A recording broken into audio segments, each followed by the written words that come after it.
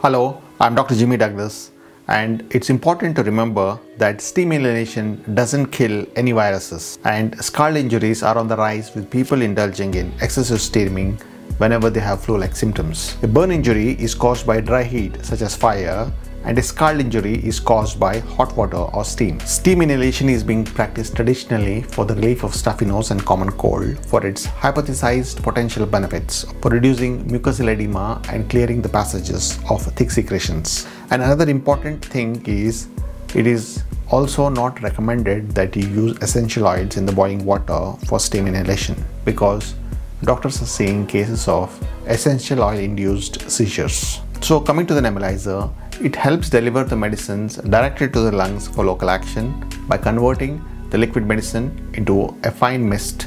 Can nebulizer be used as a steamer? No, it cannot be used as a steamer. When respirators containing drugs are used, the nebulizer converts the liquid medicine into a fine mist to be delivered directly to the lungs. It's only used for medicine delivery as advised by a doctor, and no, you cannot use water in it, and it cannot be used as a steamer. Another often question asked is, can nebulizer provide oxygen?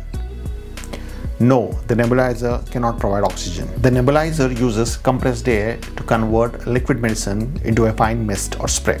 As you know, the oxygen concentration in the air is around 21%, and even if you keep a high-speed fan running in front of the patient, even then the oxygen concentration is 21%. Only the oxygen concentrators, they can concentrate the 21% of oxygen found in the air into pure medical oxygen, which can be useful for patients with low oxygen saturation. Thank you for your time, and see you in the next video.